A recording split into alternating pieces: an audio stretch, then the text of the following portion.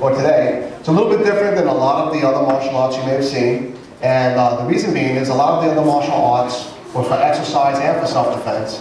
Wing Chun was strictly meant for self-defense or combat purposes.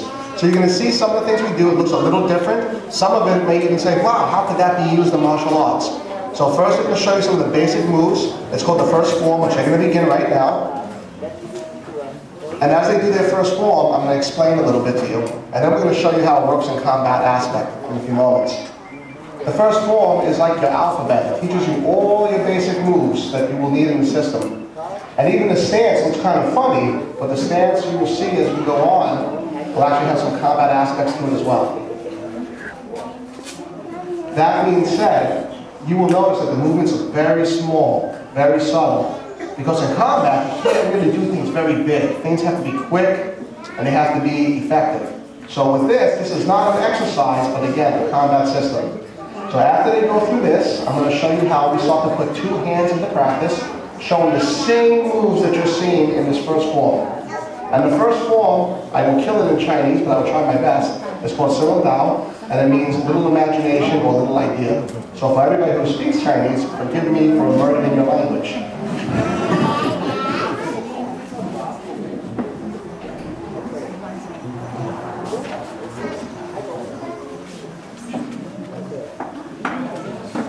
And if you notice, the positions are very precise, very small.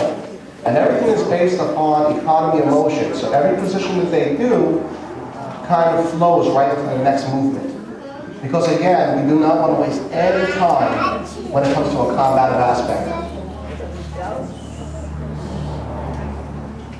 One of the reasons I had chose this art was I am a law enforcement officer for 7 years, and I found it very effective, especially in the street.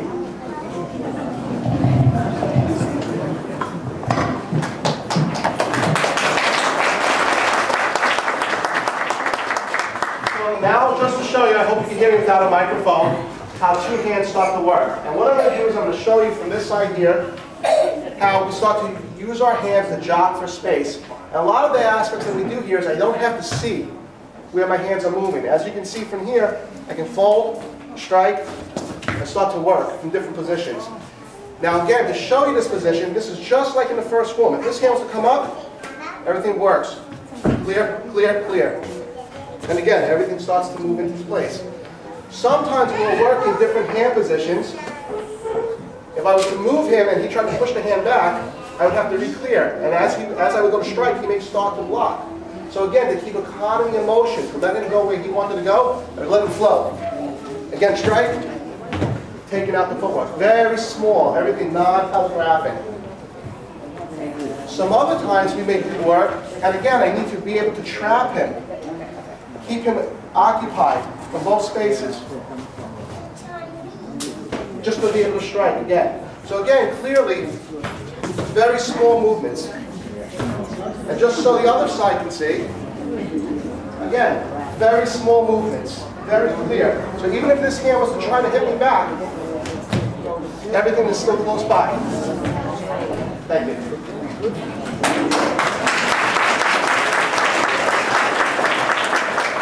Show you a little bit more free-flowing, where it's not so static and it's pre-arranged. We're going to work with my partner here.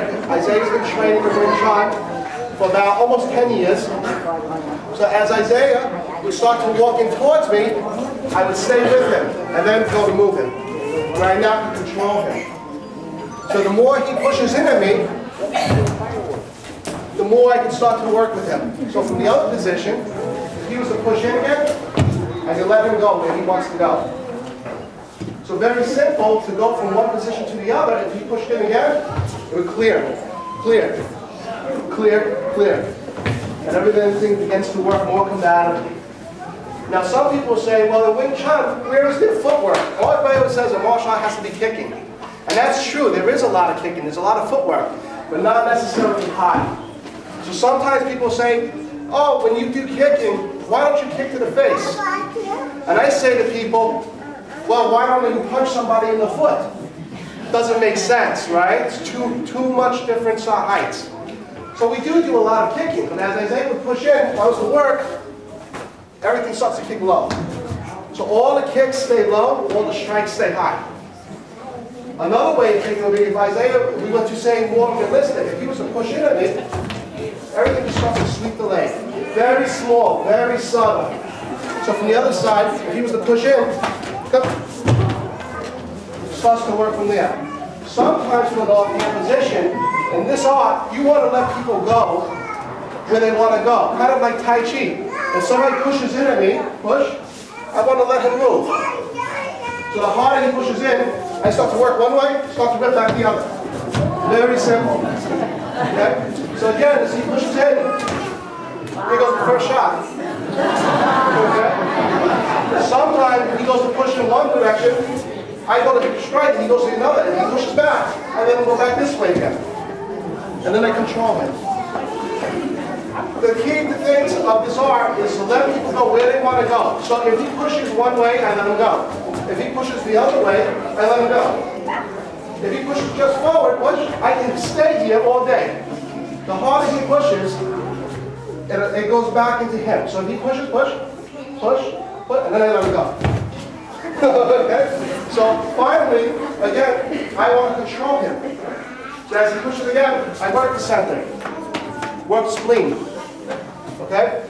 I work him from here, I push him, I pull, I work the back of the body. For me, my only danger is if he's here. So I want to be able to get around him. So if he comes, I want to be able to stay from behind. Very simple. But if I cannot get around him and he pushes in, I can work here. I can turn, I can turn, and I continue to let him go where he wants to go.